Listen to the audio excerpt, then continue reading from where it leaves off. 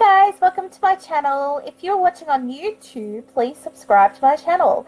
If you would like to be notified of any future videos that I do on YouTube, please press the notification bell button below in the right hand corner. And if you are watching from Facebook Live, hello, great to have you with us. Thank you for tuning in. My name is Sharon Hartley. I have been following a ketogenic lifestyle for 14 months now. I have lost 72 pounds. And I do series of keto lifestyle videos. This video is going to be a somewhat of the keto basics. It's always great to keep things simple and basic. So let's get started. What is keto? Keto is short for the ketogenic diet. The ketogenic diet is simply a very low carb, moderate protein, and high fat diet that allows the body to fuel itself without the use of glucose or high levels of carbohydrates. When the body is in short supply of glucose, which comes from carbs, ketones are made in the liver from the breakdown of fats through a process called ketosis.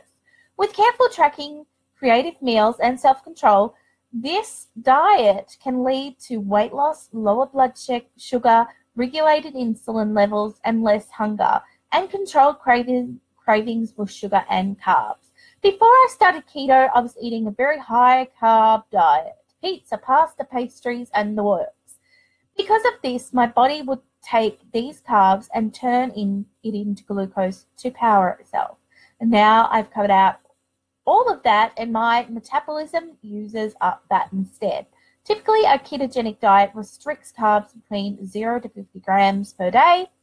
I started with a goal of 20 carbs per day to help stick to healthier foods and reduce my cravings. If you're interested in going full keto, be sure to consult your doctor. I am not a medical professional, nor do I offer medical advice. What are macros? Macronutrients are the three ways our body produces energy. So they are carbohydrates, carbs, protein, fat. If you're following lazy keto, this probably isn't top of the mind for you. But typically on the ketogenic diet, it is important to track how many grams of each macronutrient you'll consume every day. Remember, however, when I said keto is low carb, moderate protein, high fat diet? This means the fewest you should be consuming is carbs around 5%. The highest amount is healthy fats around 70%. And the moderate amount you should be eating is protein around 25%. Probably the most popular way to track is myfitness.com or MyFitnessPal app that you can download on your phone. To get the specifics on what your calorie intake and specific personalized macro should be, I will be putting a macronutrient calculator in the comments below for you all so that you can look at it and see what your macros are. You might not like it, you might like it, it's there. So it's there for you to use.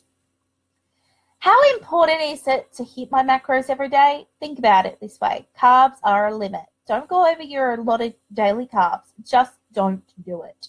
I'm a supporter of tracking macros, but if you don't want to go all in, most resources will say if you stay under 20 net carbs each day, you'll be in ketosis. Protein is a goal. This is the most important macro to hit. If you're losing weight, you want to make sure you're eating enough protein so you're not also losing muscle. Fat is a lever. If you're eating a ketogenic diet, fat is designed to keep you full. If you're hungry, go ahead and eat that healthy fat. If you're not hungry, you don't have to hit your fat macros. It will use your body fat stores instead. This is why I have a hard time with fat bombs. They may be delicious, but I see a lot of people eat them because they think they have to meet their fat. Not true. Net carbs. Most people following keto opt to track net carbs instead of total carbs. Net carbs are total carbs minus dietary fiber and some sugar alcohols. Net is generally allowed because of how your body reacts to the fiber and the sugar alcohols. On a nutritional labels, the grams of dietary fiber and sugar alcohols are already included in the total carb amount.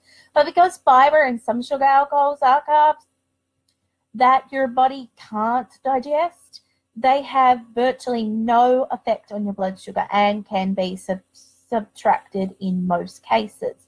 For an example, if your food item has 10 grams of carbs for one serving, 6 grams of fiber, and 2 grams of ethanol, my favorite natural sweetener, your food item has 2 net carbs per serving.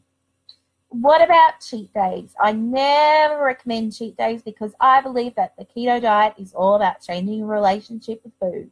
A lot of the urge to cheat often comes from emotional eating or lack of willpower, and I see so many people fall off the wagon and never get back on. You're strong enough. You can do this. You're Keto I. But if you did cheat or are going to, remember this. You'll likely feel awful the next day because of how your body will react to carbs after getting used to not having them. The most important thing is to get back on the wagon as quickly as possible and don't give up just because you slipped up. What about supplements? I have actually done a supplement video, so if you wish to tune into my supplement video, but I'm just going to quickly go over supplements as well. To put it simply, supplements are not necessary. Keto is free, and you don't have to buy supplements, MCT oil, or collagen though. They may help you with your journey. The last thing I want you to do is spend money you don't have on buying these things that are not necessary that you will need. That said, I get requests for some of my favorite keto helpers, and I'm really happy to say that I use MCT oil, powder, collagen, and macronutrients green. Check out my supplements video. I will show you what supplements I take. I take a range of them. I feel good when I take them. We don't always get what we need. Hi, Christina. Thank you for tuning in. So I take all my supplements. I take collagen, daily multi. I take vitamin D. I take magnesium, potassium supplements because they're my electrolytes. But you can also get them in food. And if you're on my keto journey, there will be a graph that will tell you exactly what foods you can eat that will have magnesium, potassium in them. Thank you for tuning in today. If you have liked my videos, please hit like. Show me some love. If you're watching on a replay on Facebook, press replay. And if there's anything that I can help you with Keto Basics or macros, I will place a calculator in the comments below so that you can get your own macros. I hope that you're having a wonderful day, and I'll see you soon. Take care. Bye-bye.